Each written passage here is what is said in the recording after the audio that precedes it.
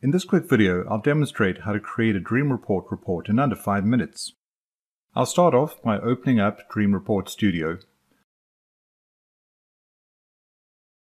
I already have a communication driver set up here, so the first thing I'll then do is create a new report. I'll give it a name, Process Report, Current Week.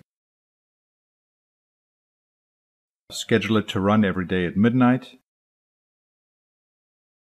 And make sure that my output format for this report is a PDF. We're now ready to start placing objects on the report. The best way to summarize a lot of data is to use the automatic statistic table, which I'll drop on the report here. In this object, I'm going to select a set of analog tags from my historian, but these could be from an HMI's log files, a SQL database, CSV file, or any other data archive. I'll grab my tank tags and then add them to the list.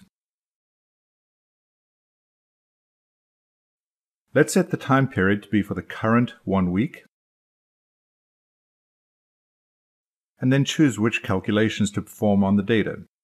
We'll choose the first and the last values, and then the min, the max, and the averages. Let's put a table header here and do some basic formatting, and then we're ready to move on to the next table.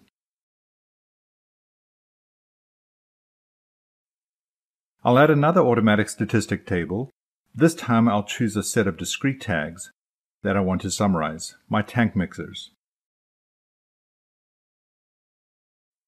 We want to know how these mixers have been used this week. So I'll select these performance calculations on and off counters, running time, downtime, and percentage utilization. Again, let's put a table header here.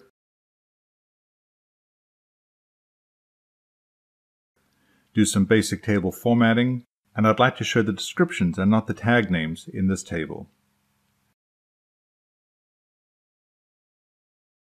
Now let's add a line chart to the trend to show the moving averages of tank temperatures this week.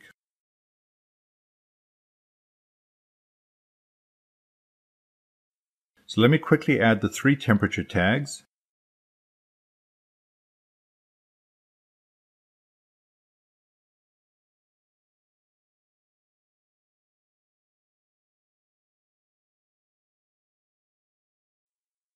I'll add a legend and units and some basic formatting.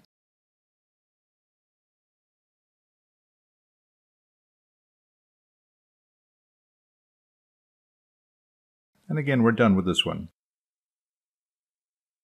I'm going to add a second page to this report on which I want to put an alarm summary table. In this table, I'd like to summarize all the high priority alarms this week. So I'll add the alarm table, and then select the high priority alarms filter from my alarm data source. And then summarize by the alarm counts with a Pareto sort.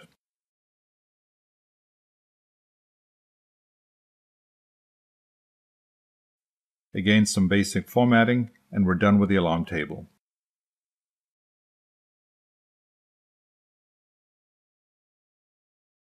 The last thing to do before I run this report is to add one of my pre-made page templates. This will give me a nice layout with a header, a footer, a logo, page number, etc. And we're done. I'll now save this report and then reload it. I'll test the report from the Runtime Management Console.